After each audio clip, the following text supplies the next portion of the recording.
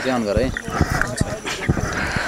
खासमा चाहिँ यहाँ तपाईँको चाहिँ फर्ममा चाहिँ कोही मान्छेले चाहिँ कालिज किन्न आउनुभयो होइन, चल्लादेखि चाहिँ मासुको लागि किन्न आउनुभएपछि मूल्य चाहिँ के छ? मूल्य चाहिँ अब पोहोर सालको तुलनामा हामीले यो साल कम गरेका छौँ। उत्पादन यही भयो होइन, उत्पादन र माग अनुसार अब यहाँको मान्छेले पनि सजिलै खान सक्नुहोस् भन्ने होइन, सबैले खान सक्नुहोस् भन्ने हिसाबले मूल्य चाहिँ यो साल घटाएका छौँ।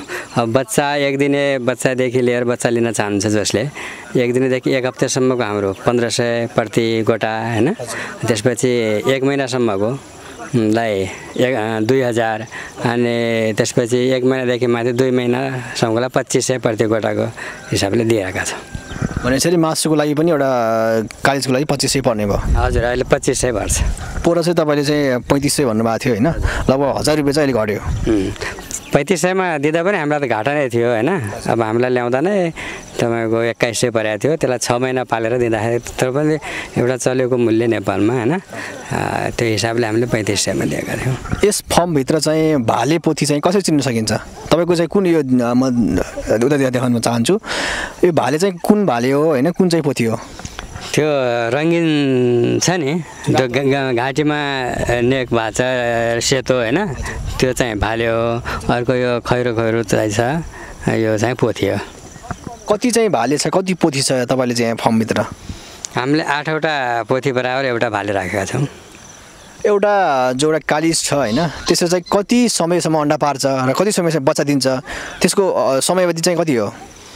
पुनः बुढो त्यसलाई बेच्ने हुन्छ नि, अब चाहिँ निष्क्रिय भयो भने चाहिँ कति समयपछि हुन्छ यो कालिज? त्यसले 6 महिनासम्म अन्डा पार्दो रहेछ। माघदेखि पारेको अहिलेसम्म पनि पारिरहेछ, अन्डा दिने निक्लि नै रहेछ होइन। यो माघदेखि पार्न लागेको यो के अरे असारभरि पार्ने देखियो। भने पछाडि लगभग 5 महिना अवधिमा अन्डा पार्छ होइन, त्यसपछि फेरि ब्रेक लिन्छ, फेरि पार्छ कि फेरि पार्दैन उसले? यो सालको लागि ब्रेक भयो अब यसको, अब फेरि अब माघदेखि सुरु गर्छ। अर्को वर्षको चाहिँ त्यो भनेपछि अन्डा पार्ने सिजन भनेको चाहिँ माघमा हो। माघदेखि लिएर असारसम्म यही सिजनमा मात्रै यसले अन्डा पार्छ।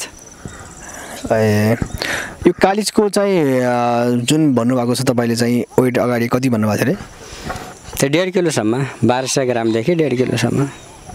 बेच्दाखेरि चाहिँ तपाईँले चाहिँ वेटको हिसाबले बेच्नुहुन्छ कि अथवा प्रति गोटा कसरी बेच्नु भएको छ? प्रति गोटाको हिसाबले, वेट जति आओस् भएन, प्रति गोटाको हिसाब आएर छानेर लगाउन सक्यो होइन? सकियो हजुर।